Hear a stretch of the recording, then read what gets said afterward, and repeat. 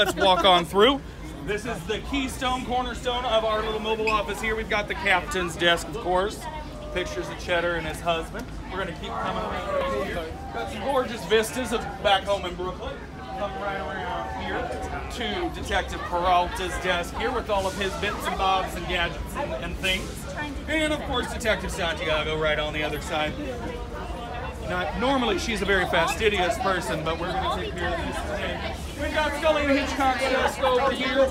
Not normally clean. This is just about what you'd expect from those mayonnaise eaters. Detective Boyle's desk, of course.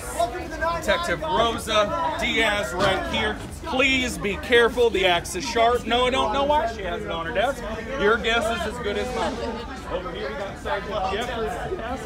Bit of a yoga fan, bit of a cryptology fan, probably something going on there. And back here we have our holding room. Please do not engage our perps unless otherwise instructed. They're not quite blowing under the legal limit yet, so we just want to make sure that everybody stays safe.